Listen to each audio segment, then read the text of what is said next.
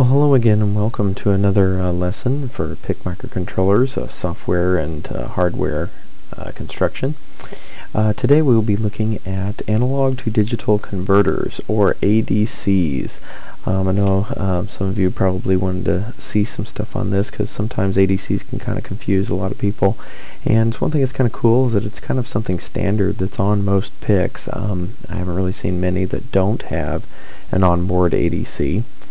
And so I just wanted to go ahead and create a movie, a few videos, and show you guys kind of some tips and tricks and some things that, some issues and problems that I've run into and had to deal with when using these analog digital converters that you get in the real world. So just wanted to share with you some pointers and tips and tricks on how to work with one of these. What we're going to be doing today is something very simple.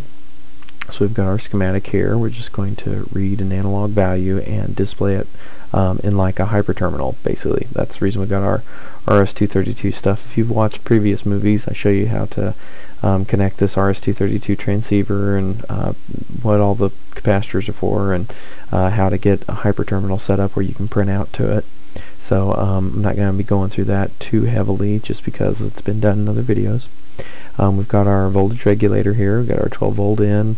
We've got our two decoupling capacitors and our 5 volt coming out. So we got our VDD and our 10K, and then I like to put decoupling capacitors on it as well, make sure and keep any noise out of it from any type of irradiated stuff that may get in. And then for our analog signal, I'm just using a 5K ohm potentiometer. And then for just to make sure no noise gets on there and make sure that's nice and clean, we put a 0.1 microfarad decoupling capacitor on that as well to make sure that has no noise on it. And then we're going to designate RC0 as receive and RC1 as transmit. And then that's going to come over to our DB9 connector to go to our computer. That's our MAX 232 RS-232 transceiver chip. And that's basically it. Now, I'm going to click over to the data sheet here in a second, and I want to kind of go over some interesting things about this ADC, about the onboard ADC that's in here. So let's flip on over to our data sheet here. Okay, now this is the data sheet for the 16F676 chip got from Microchip's website, as you can see. Now, if you come over here, one thing we definitely want to look at is the electrical features. So what we're going to do is we're going to run through here. In fact, we can look at device overview. Okay, this device, it has an analog to digital converter, and it has about 8 analog inputs, and then a spot for an external reference as well.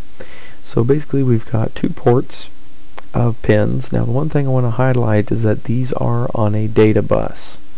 These are all bused together. They're not individual pins, and that is important when you look at the electrical specifications, which there should be over here. You should see electrical specifications. Let's see. Okay, here it is, electrical specifications, section 12. If we click on this, we're going to come to our absolute maximum ratings that we're going to look at. This tells you basically what this chip can handle. Now, one thing that we're going to see, I'm going to switch over to our highlight tool, is this right here. Maximum current sunk by port A and C. The big keyword that you want to see here is combined. That's what you want to see. That means all of the pins on port A and port C combined can only be 200 milliamps. You can only put 200 milliamps on all of it. So technically, if we go back up to our device overview, there looks like there is 6 pins per port, so that's a total of 12 pins. So that means, and we've got 200 milliamps divided by 12, you can only put about 16.66-ish milliamps per pin. So that's going to be important when we look at the ADC, because the ADC effectively sinks current and is how that it, obviously current's got to go into it for it to basically read the voltage on it. So you have to be very careful with the ADC that you don't overload it.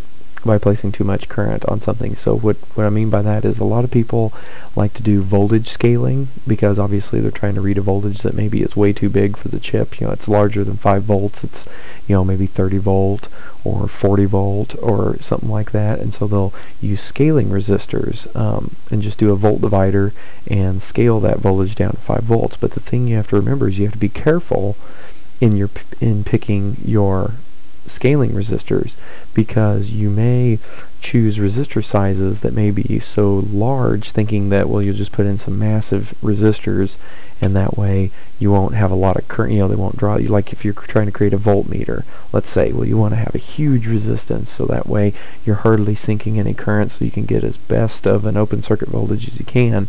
Well, the problem with that is sometimes, depending on your ADC, like this one, has a little bit better in that electrical specifications. You've got a little bit better. Some of them will only be about 90 milliamps per port, or it's even lower. So you have to really make sure that looking at how much current that it's actually going to push in. Sometimes you make those resistors really big, you'll actually suck a lot of current into the PIC because you'll be drawing it off of the middle of the two volt divider circuits. And so it'll actually, you got to watch that, make sure that your impedance is okay, and there's a way to look at that. We're going to go ahead and look at the ADC section of this. If you come over here to analog digital converter, every PIC chip will have an ADC section if it has an ADC on board. And it'll be the A/D converter. And in here, it's going to give you kind of a lowdown of everything that you can do on the ADC. And I'm going to come back to that current problem here in a second. I'm going to go ahead and explain some of what's going on right here, and then we'll come back to, I'll show you where there's a helpful little tip in the data sheet about how much current it can sink, or at least watching out for how much current you push into the A to D. So anyway, they give you kind of a quick little block diagram, as they say. You basically have your pins, and then this right here, what this is, that's talking about VDD and VREF. What you can do is you always, with analog digital converters, for those of you that don't know, they always have to have a voltage reference, something to be comparing these voltages that it's seeing to, so it can get an accurate conversion. So what you can do is, a lot of times you can set one of the configuration bits. It's the VCFG bit, which stands for voltage configuration bit. You can either set it to 0 or 1, which will set it to either internal VDD power, basically it ties this pin, basically this voltage reference out of the ADC, to its own input power, so VDD, or it will tie it to pin RA1 in this case, or AN1 or /V reference. It will tie it to this pin, which will allow you to put an external voltage reference. And basically that may be, sometimes you can use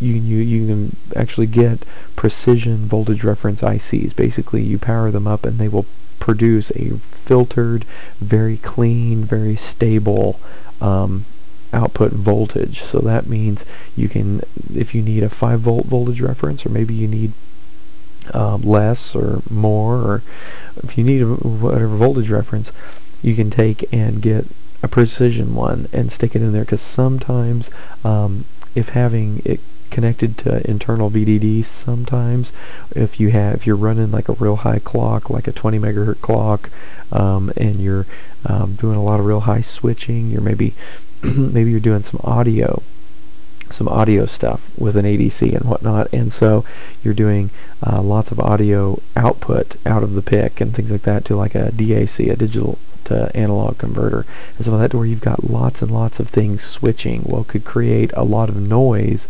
internally in the PIC. So VDD may not be the best thing to connect your voltage reference to, because it could be very, very noisy, and then tend to cause your ADC samples to basically kind of like oscillate a little bit. Like you'll have your numbers will like flicker. Basically, you'll have, like, let's say you're measuring 5.2 volts. The 2 may go from 2 to 4.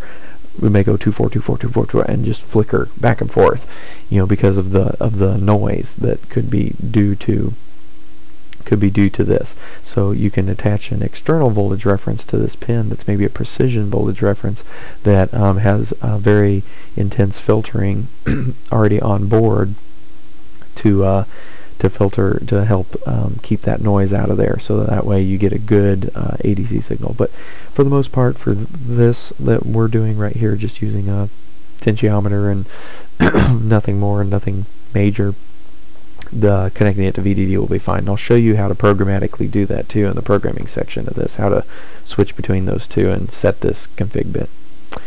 So that's basically what you've got. Oh, and then it's also got an internal transistor for AD on, and that's a config bit. You can actually turn the ADC on and off if you want to, because when you turn the ADC on, and then you set the go done bit, it will just take off and start sampling.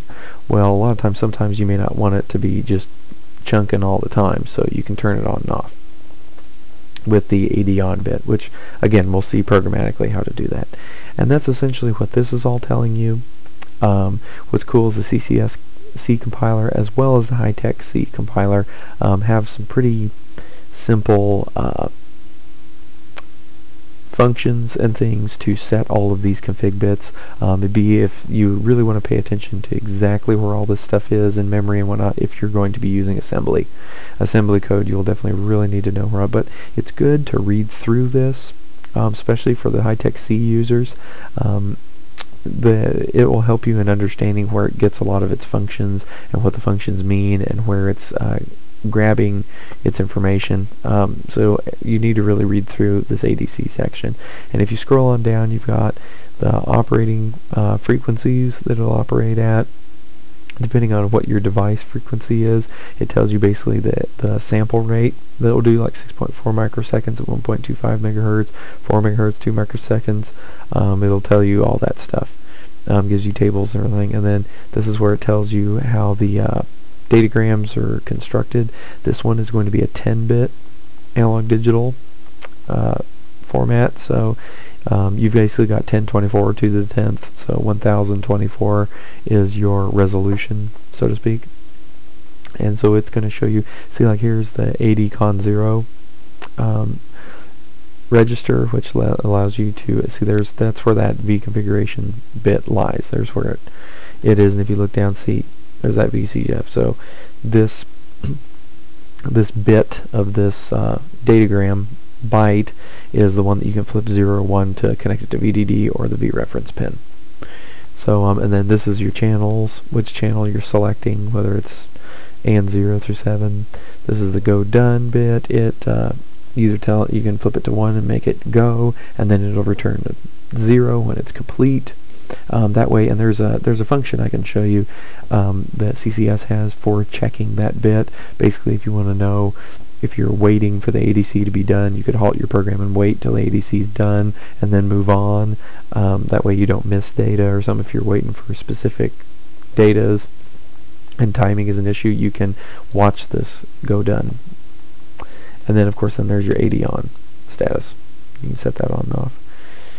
And then on down, there's the control register for your clock selection bits, conversion clock selection bits, because you can also do, now you don't have to worry about this in the CCSC. We'll see there's just a deal that you can set up that will set this. You can set up whether you want the clock to be internal, if you want it to be divided by 2, 8, 32, 4, 16.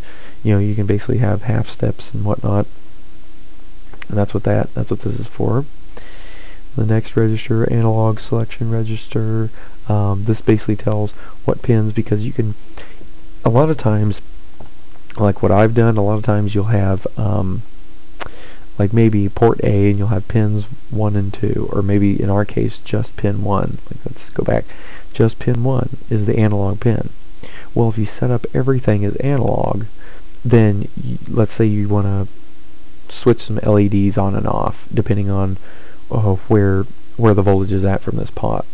So if you hook them to the other AN ports, if they're all set up as analog, it's expecting analog signals, and so you won't be able to flip things high and low. You won't be able to flip those pins high and low, even if you use the output high and output low functions, you won't be able to flip pins high and low because they're all set up for analog. So that's what this is for, is you can set them up with a 0, which they're digital. Then you can flip them high and low, or and then you can set the ones that you need for your analog inputs as a 1 that sets it to a 1, which again, there's functions that take care of all this. I'm just kind of going through the low level stuff of what it's setting in the actual chip. So if we continue on, excuse me. If we continue on, here's where we're going to come back to that current thing. This is your data acquisition requirements. This will help you in calculating if you need to know the precise timing in which it samples. You can use these equations. I'm not going to go through them because they're quite involved, but if you want to, you can look through here and see what to do to calculate that. Now, the main thing is this big bold thing right here. The maximum recommended impedance for analog sources is 10K. Now it's a two-way street with analog digital converters. You don't want to push too much current into them, which obviously the first thing you think of, the easiest way to solve that is, well, put a resistor in line with it. Which is true, that's what you do. To make sure you don't push too much current, you can put a resistor in line with it.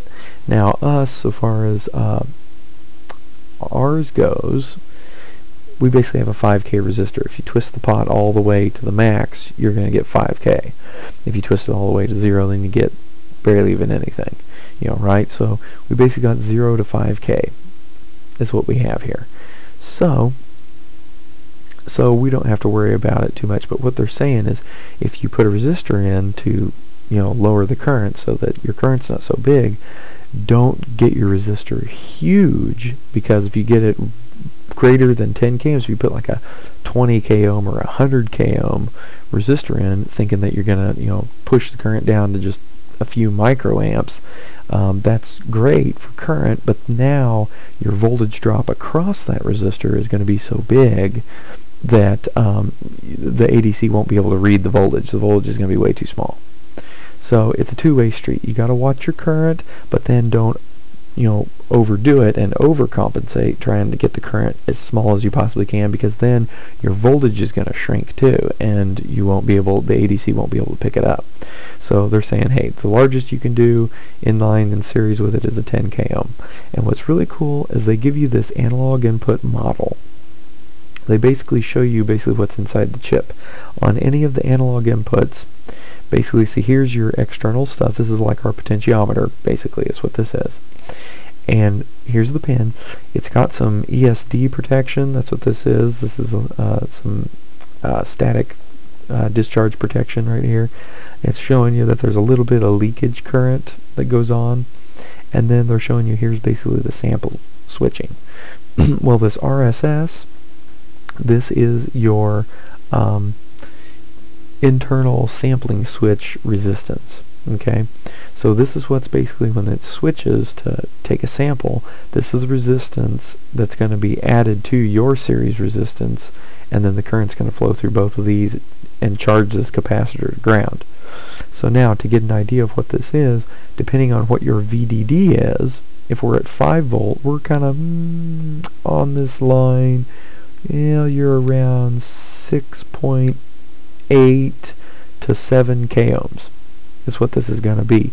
So that's where you figure if you've got something like a resistor divider out here to where you don't have a resistor that's in series, if you think about it, those two resistors, if you basically, here, let me see if I can't show you guys what I'm talking about.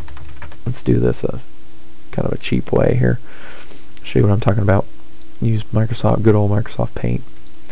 Basically, if you have a resistor, oh my goodness, this is going to be horrid looking. Anyway, forgive my drawing. This is horrible. And let's say this is, oh my goodness, drawing with a mouse is not easy. This is 5 volt. Okay, and then you're taking this off like this and coming into the ADC like this. ADC. What you're actually seeing inside this ADC is actually not just the ADC, but what you're seeing is you're actually seeing a resistor that's in series and then actually through a capacitor. Oh my goodness, that's a horrible looking capacitor. It looks like, here, let's do this. There we go. This is what you're seeing. Well, technically, if you remember in DC, before the capacitor charges, it's a short to ground. So technically, what you're seeing is you are seeing a, if I can erase that, well here, maybe I can hit undo and do this. There we go. What this is actually doing is these are going to be in parallel now. So see, you're actually going to parallel combine with that RSS. This is RSS. You're actually going to parallel combine with that. Well, sometimes, depending on what your resistors are, remember that because you'll parallel combine and you may push way more current than you should. So that's where you got to be careful with your resistor sizes out here. Those of you that want to do voltage scaling. Of course, I'm saying 5 volts. That's 15 volts. There we go. We're scaling it down to 5 volts. Be careful with that. And then another thing while we're on voltage scaling, make sure and put, for those of you that are going to do this, put a Zener diode, like a little 5.1 volt Zener diode right here. Like do a 5.1 volt Zener diode. That way to make sure that in any case, if a resistor burns up or it dies or gets shorted for some reason, that 15 volts or whatever you have out here cannot get any bigger than 5.1 volts. The Zener won't let it. It'll conduct it to ground, whatever's left over. And make sure that this doesn't damage this in here. But yeah, this is your ADC, is what this is. And this is your port. So remember that RSS is there. Okay, that's my horrible drawing. Let's get that out of the way. But anyway, that's what this is showing you here. And now, yeah, it's showing you that there's a little bit of interconnected resistance, basically some line impedance that's less than a k ohm. So that's why I would say we're somewhere around 6.8. I'd bump it to 7.5 k is what I do my calculations at. And so, but make sure you remember that because that's a biggie that's in there. So make sure and keep track of whatever voltages that it's telling you, and remember that you don't get real crazy with trying to squeeze the current down because you'll run into problems there as well. And also but make sure you don't push too much current in, and be mindful of your resistor sizes. So that's pretty much all I have for the hardware side. So we will kick it off in part 2. I'm sure this movie has gone long enough. I'll kick it off in part 2 with the software. So we'll see you then. Thanks.